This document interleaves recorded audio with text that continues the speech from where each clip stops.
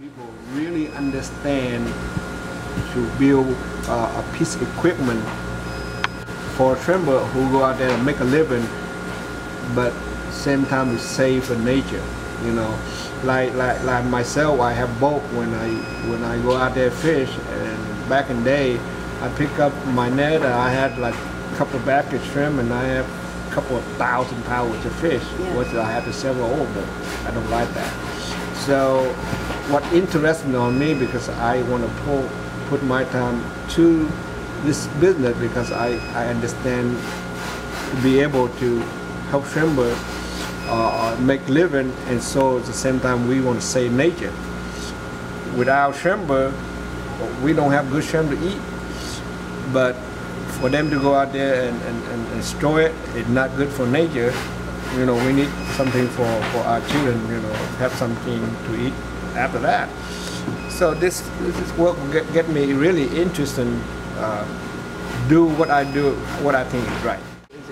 That's why National Marine Service, they really interested on me to help them out, because I understand fishing and I understand nature.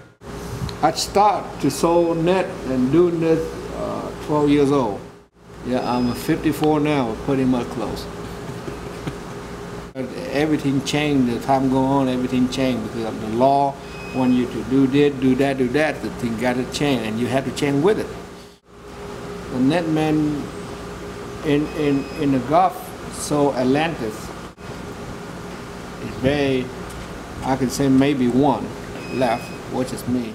I like to see more better netmen out there in case if I go. You know, fishing gear today are a lot better than 20, 30 years ago. Say why a lot better? Better because we can build gear today, buy cash, like turtle, shark, stingray, everything big. We can shoot them right back out. We don't have to kill them. I'm the most expensive netman there is in the Mexico. I'm the one. Yeah. Why? They say why I am so expensive netman is because I invest my lifetime in this job. I know what I'm doing. I do to help shrimper to make better living. To make the net work better or not, my gear always the best of it. But imagine you use a net for 3 years time. One of this net can make you not $1,000, make you $100,000 if you have a good gear. Okay, if you don't have a good gear, they can bring the whole fleet down. Without a good netman, I just don't see how the shrimper is going to do very good. And that's the one thing I really